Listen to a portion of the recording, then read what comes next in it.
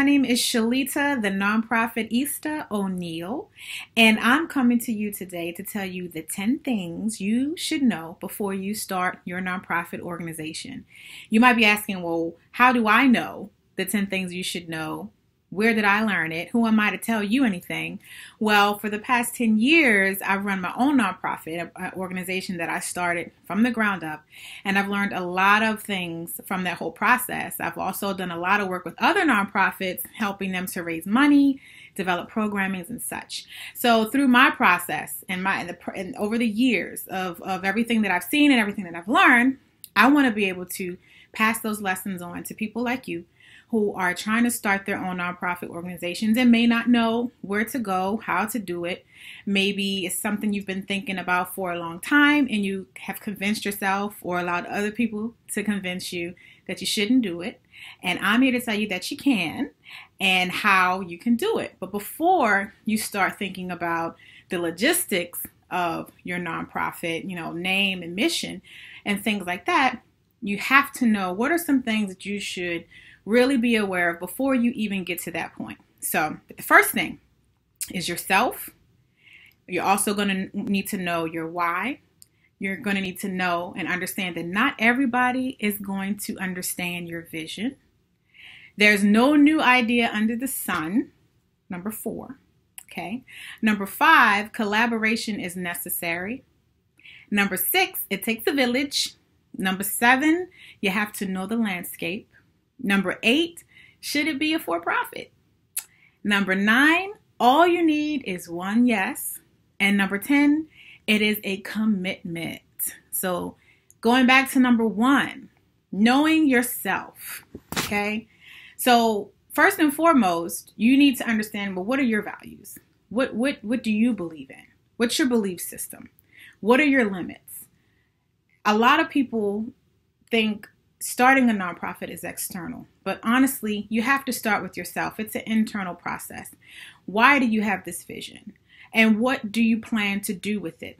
Through this process, you're going to need to be willing to grow and to evolve. There might be some things, some beliefs that you have now that may not serve you as you grow into a nonprofit visionary, someone who is leading an organization that's going to change the world. And you really have to think of it that way. Okay, it's not something that's small that no one's going to care about. No, shift your thinking and make sure you put effort into your mindset, because what you're about to embark upon, if you choose to do so, is really going to change the world and change how things are done. And everything that you approach and everything that you do with this organization, that should be where you come from. So know yourself, okay? Know yourself. Second, you have to know what your why is. And that's with anything, whether you're starting a nonprofit, for-profit, whatever journey, let's say, you're embarking upon, you have to understand your why, because things will get hard, okay? Are you doing this for yourself? Is it about your own ego? Do you want people to see you and what you're doing, or prove somebody wrong? That you want to, if I start a nonprofit and I do this, they're going to see me and they're going to know that I'm, everything they said I wasn't. If that's the reason, then maybe you shouldn't start a nonprofit. Is this about you, or is it really about the community? Is it really about improving the world? Is it really about creating change? Because if it is about that, then understand you're going to have to humble yourself in certain situations. And you're going to need to think through if it's really about the community, or let's say you're starting, or what you want your mission to be is going to address an issue that affected someone that you really care about. Maybe what you are about to offer is something that they needed and they didn't have it. Whoever that person is, make that personal connection, because there are going to be times when you want to give up. There are going to be high highs and low lows. And you need to remember why you started this organization. And it has to be external to you, because we give up on ourselves all the time. Let's be real about it. Oh, I'm going to work out. Oh, I'm going to change how I eat. And then you turn around and, oh, well, I won't notice. Or nobody else will notice. I made this promise to myself and I didn't share it. So nobody else is going to hold me accountable for it. So maybe I'll start next week. And the next week becomes the next week. And the next week becomes the next month. And then it becomes the New Year's resolution, the same one that you had last year. So it has to be external to you. And others have to know that this is something that you're pursuing, something that you won't give up on, right? That's number 2, your why. Number 3, not everybody is going to understand your vision. I'm going to say it again. Not everybody is going to understand your vision. I had to learn this the hard way. When I first started my nonprofit, like I said, 10 years ago, and I was going to different people who I respected. Some of them were mentors to me that I learned from, that I just knew were going to support me and be as excited about what I wanted to do as I was. And I was disappointed. And some people would try to talk me out of it and say, oh, well, that's a pretty big vision. Maybe you're not ready for that. You're too young for that. You're too this for that. You got to raise money. You don't have the money for that. I've heard so many different things from different people, and be prepared. It typically comes from the people that are closest to you. What I say to you is don't let that deter you. Don't let that discourage you. Look at their life. Do you want it? Look at the dreams, if they've even shared that with you. Their own dreams, their own goals. Are they reaching their own goals? Are they smashing their goals? Are they out here achieving their dreams and the things that they've put into place? Do they have expertise in starting a nonprofit or starting anything? If the answer is no, disregard that opinion. And even if the answer is yes, this is a vision that was given to you and to you alone. Don't let anybody deter you from it, because I promise you, if you let other people dictate what you're going to do and tell you what makes sense and what doesn't, this vision is not going to go away. And many of you watching this know it will wake you up in the middle of the night. You'll daydream about it during the day. Something that someone says will remind you of it. It will not go away. So the best thing to do is to embrace it and take the first step forward. All right. So that's number 3. Number 4. There's no new idea under the sun. Believe me, your idea is not new. However, how you execute it and the flavor, as I like to say, that you bring to it is your own. And that is what makes it different. That is what makes it special. You have to find your niche. So part of this is researching. Okay, and I say this all the time. Research. What does the landscape look like? And we'll get to that later too. But 4, there is nothing new under the sun. Your idea, I'm sure someone else has thought about it. But again, what you bring to it will be different. Bring yourself to it. Don't try to imitate. Some people will start an organization and mimic it cookie cutter right after another organization that's already in existence. And that does not work. You set yourself up for failure when you do that. Even outside of being a nonprofit visionary, outside of starting a nonprofit, and anything that you do, be authentic. Be true to who you are, because you matter. And what you have to bring, no one else in this world can bring it the way you can. So be real about that. Confront that. Sit with that. Be okay with that. You are enough. And what you have to bring to this world and this nonprofit is going to make it so that no one else has the same sort of flavor. Okay? So embrace that. Don't imitate, but create. Create your own. And not to say recreate the wheel. I'm a firm believer. I do not like to recreate the wheel. What I like to say, I don't recreate the wheel. I just want to put some rims on it. Okay? Put some rims on a wheel. You don't have to recreate it. Somebody else, again, there's no new idea under the sun. So somebody else might be doing something similar. Similar. It's the word. It's like, oh, that's a good idea. Let me add this. Put it in a pot. Stir it around. Put some seasoning on it. And then it's your souffle. It's your cuisine. Okay? Number 5, collaboration is necessary. I know what you're thinking. You don't want to collaborate with nobody. You don't trust anyone. You've heard all this about other people don't want to collaborate. You don't want anybody to steal your idea. This and this and that. Okay, great. I get it. I understand. But you are going to need to collaborate with someone at some point around your nonprofit organization. There's a thing about trust that all of us have. Again, we can liken this journey, this nonprofit visionary journey, to anything that you do in life.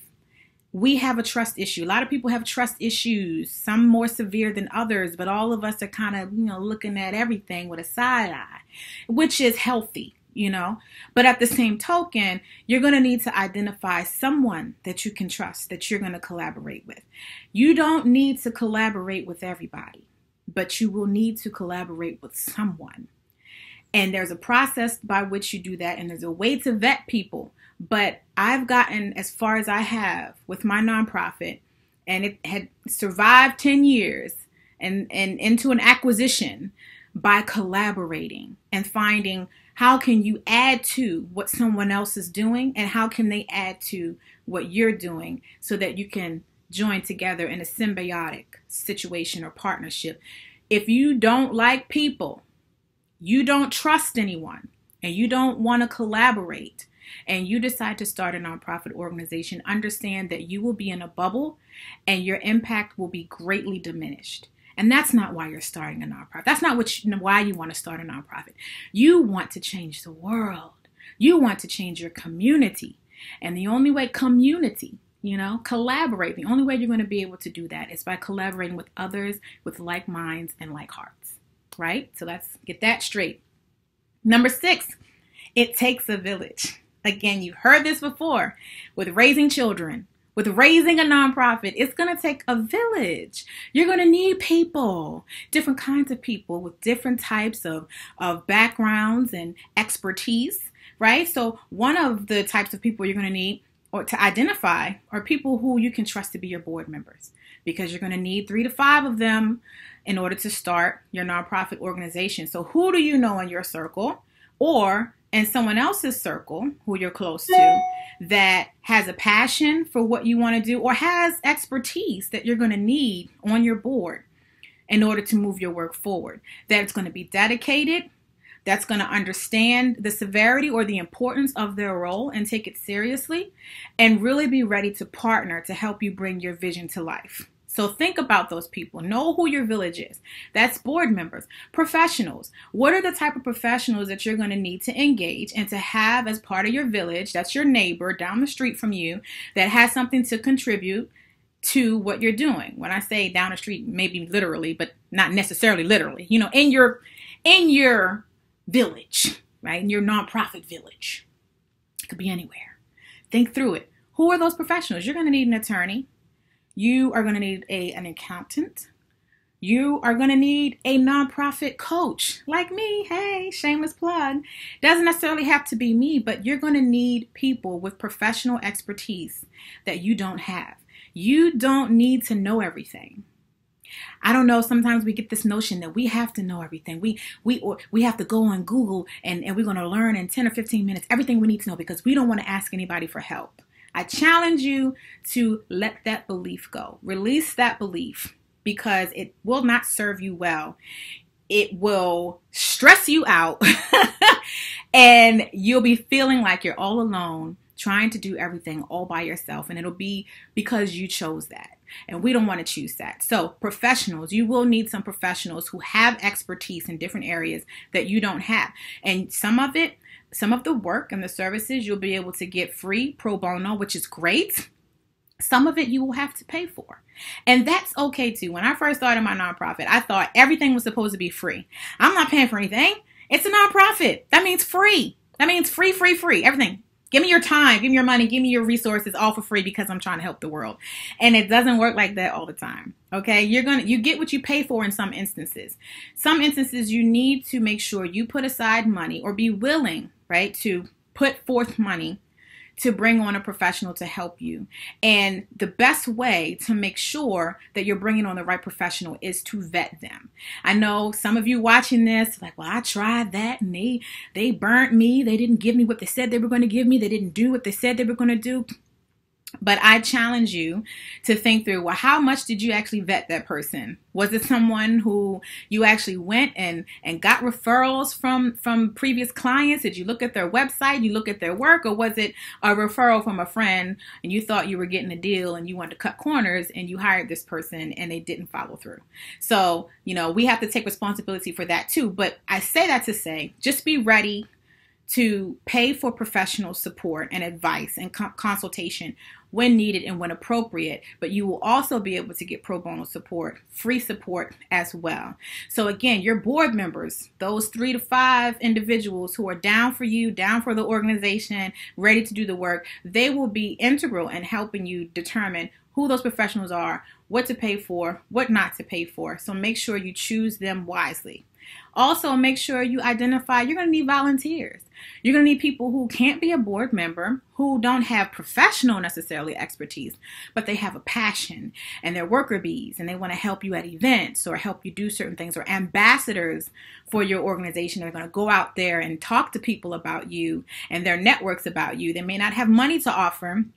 They may not have any credentials or professional credentials, but they are just as valuable. So just start thinking through, again, number 6, it takes a village. Start thinking through, who could these people be, right? So once you start your paperwork and once you start the actual structural process of bringing your nonprofit to life, you already have a good idea and you're not stumped.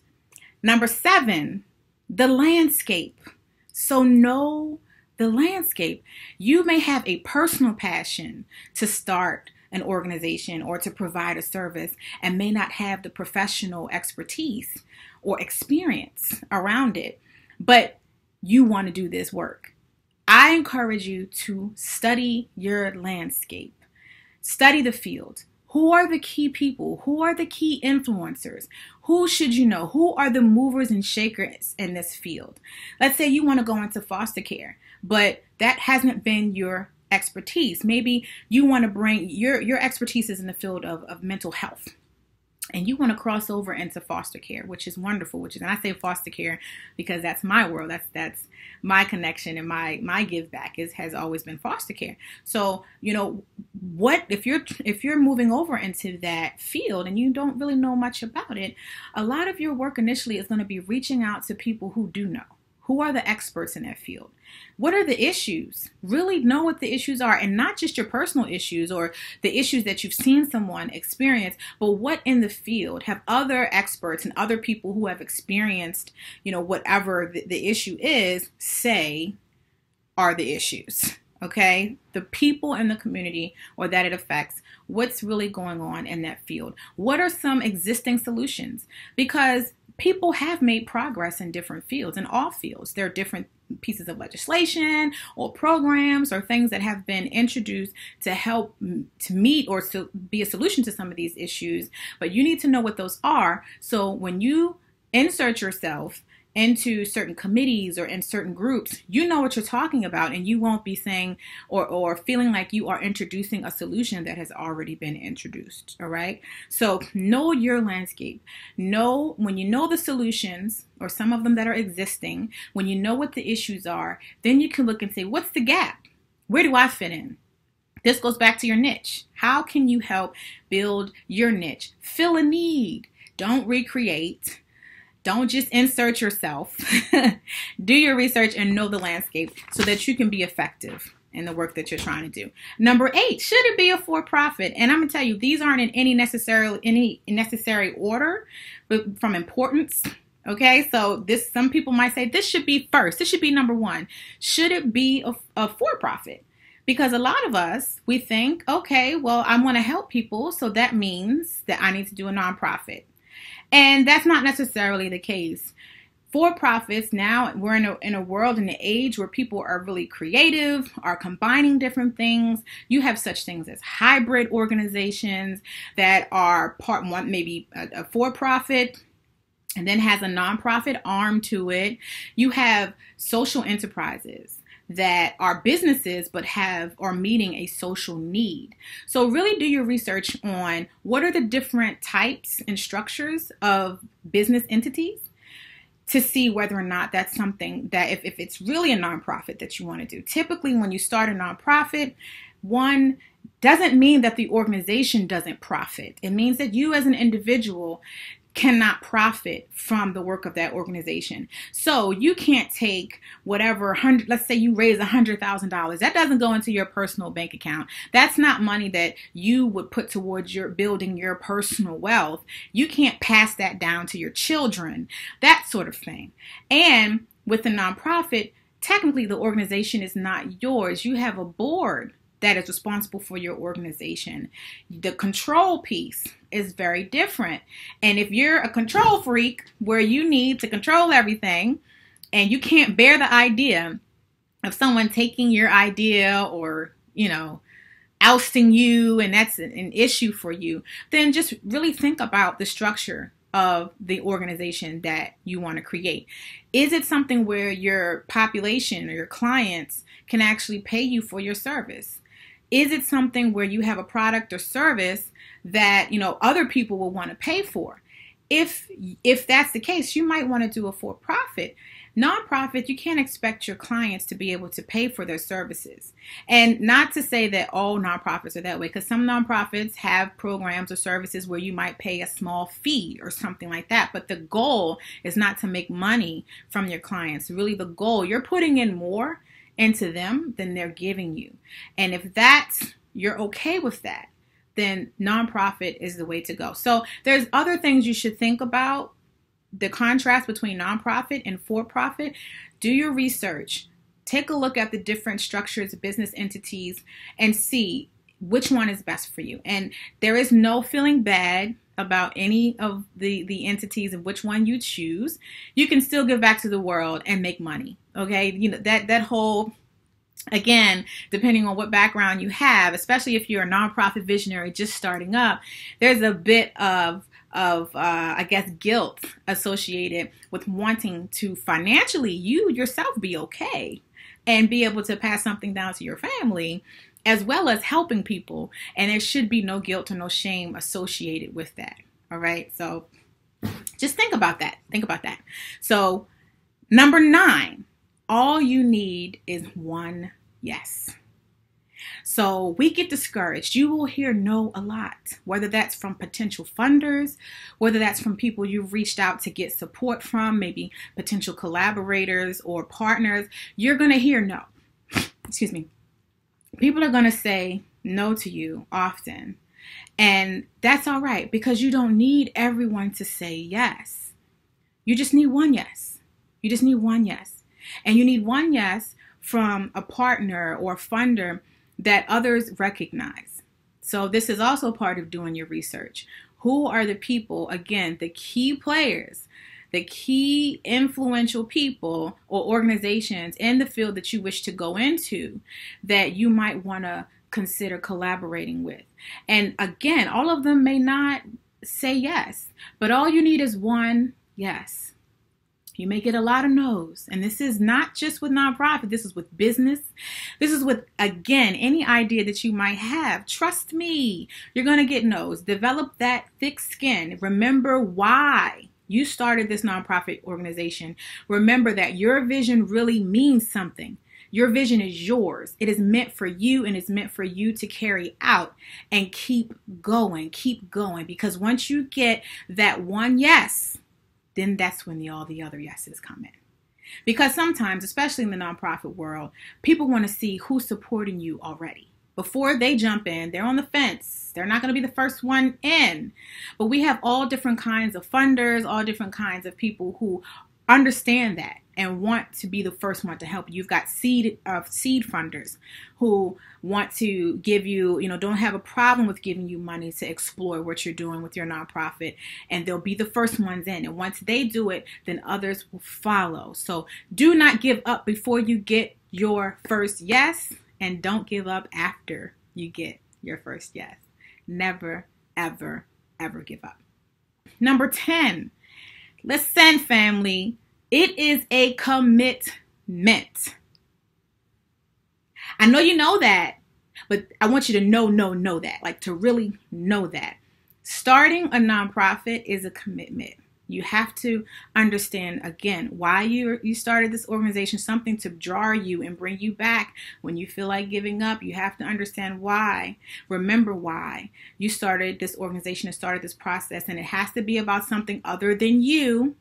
We got to release the ego when it comes to this, but it is a commitment. And a lot of people don't understand there's a lot of administrative work that goes into starting it up initially that can seem overwhelming if you're doing it by yourself. And again, I encourage you, whether it's me or someone else, to get and enroll a nonprofit coach to help you engage a nonprofit coach to help you through the process, to hold your hand, preferably someone who's actually started a nonprofit and has grown a nonprofit. You know, sometimes you have people who may go to school for it, may have a certification for it, but have they actually started and grown a nonprofit organization and engage a consultant, right? And some you might be able to get pro bono, you know, and some you may have to pay a fee for, but it is worth the investment. All right. Because as you're navigating, there's things that you don't know, and you don't know it. And that's okay. You are not supposed to know everything. There are people out here who know pieces of what you don't, and you bring it all together, and it's great. But just to let you know, a heads up, Nonprofitista, I'm telling you the truth here, that it is a commitment. So be ready to allocate your time and organize yourself in a way that you can commit to following through with the things you're going to need to follow through with your nonprofit organization and the startup of it. Okay. And it's also work. Once you get it off the ground, once you get it established, there are still compliance things, admin stuff. We want to get to the business of changing the world. We like the programs. We like the people, which is amazing, which is going to help your organization to stay around and be sustainable. But at the same token, you also have to make sure your house is in order internally. You know, your tax documents, your compliance documents, your paperwork, you're going to need to once you get to a point where you're hiring people, that's administrative. You're going to have to oversee that process. So make sure that you get help from someone who understands and knows what is about to happen and how to navigate that whole process. So know it's a commitment, and make sure you take care of yourself as part of that commitment, because if you burn out, you can't help anybody else. Okay, so those are the 10. I'll recap. The 10 things you need to know before you start a nonprofit. 1, know yourself. 2, know your why. 3, not everybody will understand your vision. Number 4, there is no new idea under the sun. Number 5, collaboration is necessary. Number 6, it takes a village. Number 7, know your landscape. Number 8, should it be a for-profit? Don't know. Number 9, all you need is one yes. And number 10, it is a commitment. Thank you for watching this video, and I really hope that it has been helpful to you, because these are things that I would have loved to have packaged up just like this when I started my nonprofit organization 10 years ago. It would have made a big difference, but I'm glad I went through what I went through, because otherwise I would not have been able to sit here in front of you and help you with it. So if you need additional support, let's say we're past this point, now you know that you actually want to be a nonprofit visionary. Nonprofit is the way to go. You're excited. Now you want to get to the business of creating the structure or bringing your nonprofit vision to life. I encourage you to enroll in my Dream Your Nonprofit in a Weekend course, online course, which is $57, a special for $57. You can find it on my website at www.shalitaoneal.com. And in that online course, it tells you everything from naming your organization or naming your nonprofit organization to developing your mission, your vision, your goals, your programming, and your budget. So some things that, we need to think through before we actually start, putting to paper what it is that we want to create in this world. That Dream Your Nonprofit in a Weekend course will help you walk through it, and it's complete with templates as well. I don't believe in recreating the wheel. I told you, put some rims on it. So I have templates and worksheets and things that you'll need in order to help you better think through that process. Well, let's say you've dreamt your nonprofit. It's already in existence. You're past that point. You don't need that.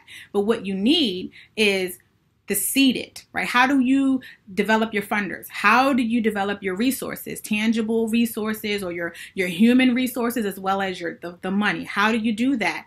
Well, in the seeded online course, which is $97, a special for $97, I will cover everything from first building your foundation for being ready to receive funding, because that's important, which is everything from the paperwork that you're going to need to file on down to how to raise at least $5,000 in 90 days, a detailed plan on how do you do that. That's when we start talking about the money, okay? So we've got Dream Your Nonprofit in a Weekend. We've got Seed It. And let's say you just need, you've seeded, you've got to those points. You want to talk to somebody one-on-one. You need some hand-holding and you have some tailored and custom questions. I'm here to help you with that. I'm here for that as well. So if that's you for any of this, visit me at www.shalitaoneal.com. Look at what I have to offer there and then shoot me a message and we can get together one-on-one, set up an initial call so that I can help you bring your nonprofit dream to life. I will leave you with this. There is somebody waiting for what you have. I'm talking to you. There is somebody waiting for you. There is a life that will be changed because of you. The time is now. Everything you need is right here in front of you. All the resources, all the networks, everything that you need is right here. There's no more time, no more room to wait. The time is now. So with that, in anticipation for your nonprofit success, I am Shalita, the Nonprofitista O'Neal, and I hope to hear from you soon.